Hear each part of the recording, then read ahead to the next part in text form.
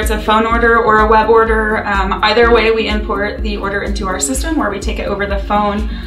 From there, we're going to decide based on where the customer is, where or which branch it's going to be shipping from, either North Carolina or Colorado.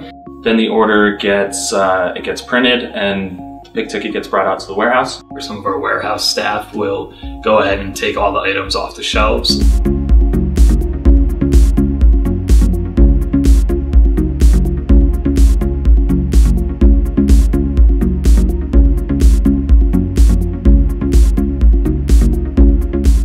Compile them onto a table where they go ahead and they check those first time. Another double checker comes and makes sure everything is okay with the order. And then the person that packs the shipment also kind of double checks and makes sure everything is okay. And then the order gets packed and sent down the line.